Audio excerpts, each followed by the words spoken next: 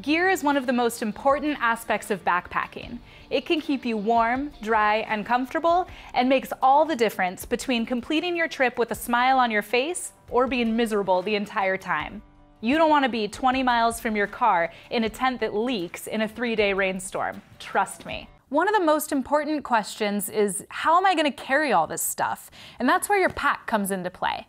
Packs come in small, medium, and large, and this refers to your torso size. Make sure you're trying your pack on before you buy or borrow it to make sure it fits your torso appropriately. Now that torso size has nothing to do with how much your pack can actually carry. That's measured in liters. On the small end of the spectrum, you've got 30-liter packs all the way up to 80 or more liters. A 30-liter backpack is probably for an overnight or an ultralight type of trip. An 80-liter pack is for 10 days or more. So now that your pack is packed, it's time to get into adjusting the fit of your pack. And we do this after there's weight in your backpack because it's going to sit a lot differently on your body with weight in it than it did when it was empty at the gear store. We'll start with the most obvious, that's the hip belt down at the bottom. This is what's going to hold the bulk of the weight of your pack around the lower part of your body. Also on the hip belt is a micro adjustment strap, which will bring the base of your pack, where most of the weight sits, closer to your hips. Then I've got my shoulder straps. Shoulder strap adjustments are right down here. And then moving up the shoulder strap is my load lifter. The load lifter works exactly the same way that this micro adjustment strap does. It brings the bulk of the weight closer to your body. Then I've got my haul loop. The haul loop is important to know about because this is the loop you're going to want to use when you're carrying your pack when it's not on your back. A lot of people will just haul their pack around using one shoulder strap, and what that does is it puts a lot of wear and tear on that strap and reduces the longevity of your investment into your backpack. So always remember to use the haul loop when you're carrying your pack around. And last but not least, you have your sternum strap, which goes across the front of your body and prevents your shoulder straps from slipping off your shoulders and helps with the stabilization of your pack. Now I'll put my backpack on, and the first step is to make sure that your straps are fairly loose all throughout. If your straps are really tight, then it's going to be a lot harder to wiggle your way into your backpack, especially since it's fairly heavy. Obviously, I've got a conveniently located table here. It's also pretty much the perfect height to put my pack on. Normally, this pack would be down on the ground, and if it's heavy, I find that it's more useful for me to hoist the pack onto my knee first and then put it on. So I'll start by looping my hand underneath my haul strap and then getting my elbow underneath the shoulder strap. From here, I can get the pack onto the center of my back and move my arm underneath the other strap. Get the weight of the pack centered on your body. First strap I'm going to adjust is my hip belt.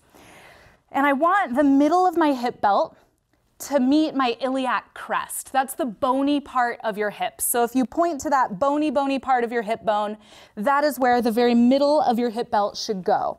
So sometimes you might have to hoist the pack up a little on your back and lean over to get the hip belt there.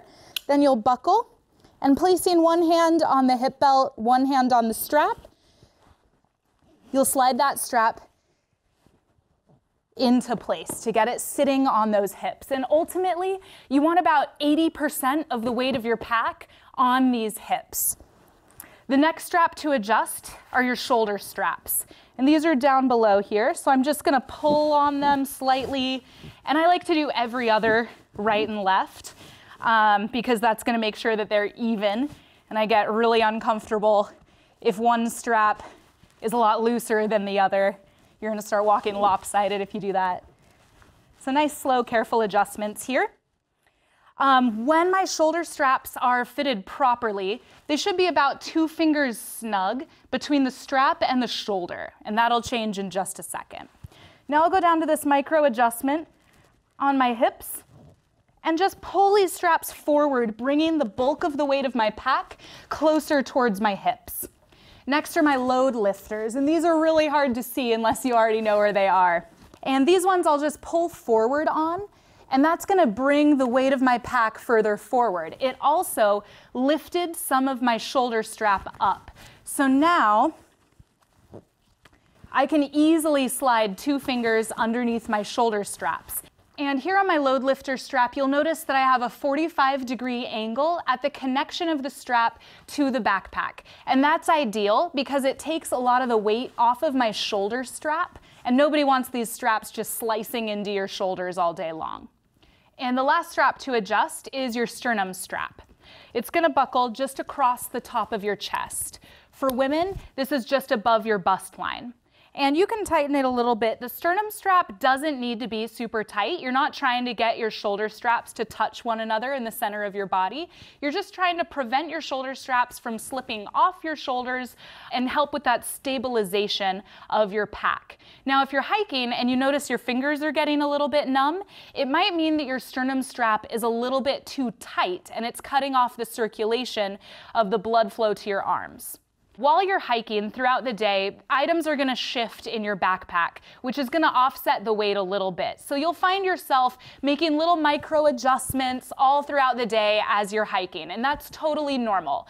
What fit perfectly when you left camp in the morning is probably not going to fit well after a nice big lunch halfway through the trail. And you'll notice that depending on the terrain, you might adjust your pack as well. When I'm hiking uphill, I'm hunched forward a little bit more, so I might loosen those shoulder straps and just hunch forward. And sometimes if I'm on more uneven terrain, I'm just going to tighten everything down a little bit more than I normally would. Now, to take my pack off, the first step is going to be to loosen all of those straps. Again, this is for maneuverability purposes so that you're able to really wiggle in and out of the pack. So I've unbuckled my sternum strap and my hip belt. And again, I'm probably going to lower the pack onto my knee before lowering it down onto the ground. But I'll start by threading one arm through my shoulder strap. So then I'll slowly move my pack to the front of my body and lower it to either my knee or whatever surface it's going to go on before I unthread my arm from the other strap. Taking the time to make sure that your pack fits well and is adjusted to the weight that you've got in your pack is going to make all the difference in the feeling of your back at the end of the day. Instead of feeling sore when you crawl into your sleeping bag at night, you'll actually be able to enjoy the entirety of your backpacking trip.